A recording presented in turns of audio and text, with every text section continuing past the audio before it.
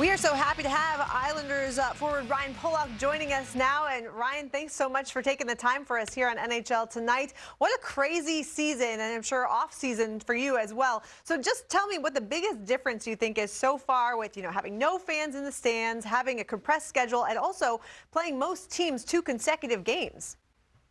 Yeah, it's definitely a little bit different.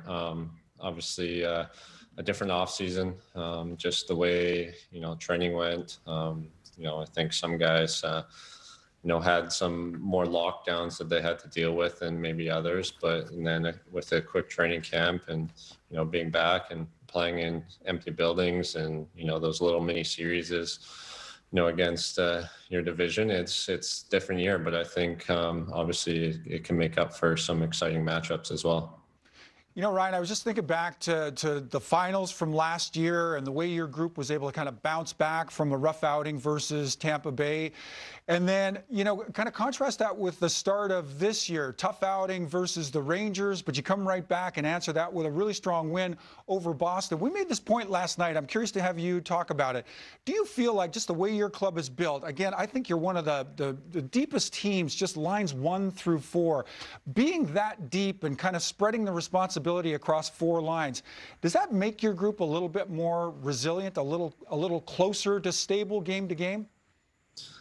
Yeah, I think so. I mean, we have a pretty veteran team and, some guys that have been around a long time that, kind of lead us in the right way. And I think that helps. And, I think, we realize that, after you might have a bad game that, you have to leave it behind you and, learn from it and just kind of move forward. And I think that's kind of our mindset a lot of nights.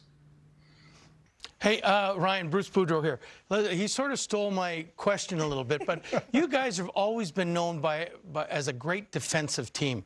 But, I mean, I look at your lineup, and people say, well, we don't have the dynamic scores, we don't have this. Does it ever bug you guys that they don't think that you guys got talent enough to score? Because I think you do.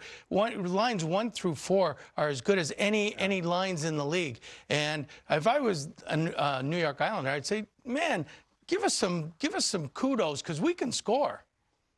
Yeah, no, I agree. I think, like you said, we're kind of, everyone always says how defensive we are and, where we're going to find that extra scoring. But I think we have that skill. We have those guys that can score, and we have the 3rd line and the 4th line that can score too, and they chip in. But I think we, as a group are kind of fine with, kind of that underdog mentality and just, trying to prove people wrong. And, I think that's kind of how we've looked at it the past couple of years. And, we've been able to kind of have success that way, and we're going to, keep building that way.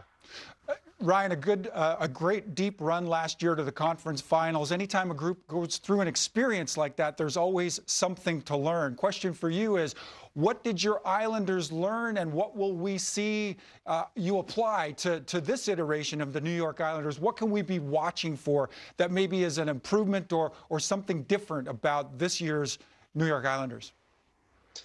Well, I think, honestly, I think, our goal is to, just kind of keep building. And I think when you get to the playoffs and you get that far, you just realize how tight it is and how, one little mistake or one little fine detail that, isn't, taken care of, how it can cost you. And, I think you learn those lessons quick and you realize, how close really are to living our dream and how much it takes to get there. So obviously I think the guys are motivated and we're excited to have this season started, and we're ready to take another step. So Ryan, I wasn't sure if it was a tattoo or maybe an earring that you had going on the left ear there, but I'm being told you took a puck right to the ear the other night, and I'm guessing that's the residual effect of that. How you feeling? Yeah, I did take one. I'm good, obviously. How many stitches? I think there's about 17. Let us see this. I thought it was an earring. Okay. Oh my gosh. Okay, Not for the faint of heart. Sorry. Not for the faint of heart. 17. Woo. Yeah. But you're okay. Yeah, all good. You hear okay? Everything's good. What? good. Exactly. Can you repeat that question? Oh, man, that's awesome. Anything else, Coach? No, like, I mean, this to him is nothing compared to what he was injured last year. So he's taken this and he's proven to be a warrior, and that's what he is. Yeah, what's the saying? He's a hockey player. Well, Ryan, thanks so much again for the time. It's been great to see what you guys have done so far, and we can't wait to see that journey continue. Yeah, thank you very much. Good luck, Ryan.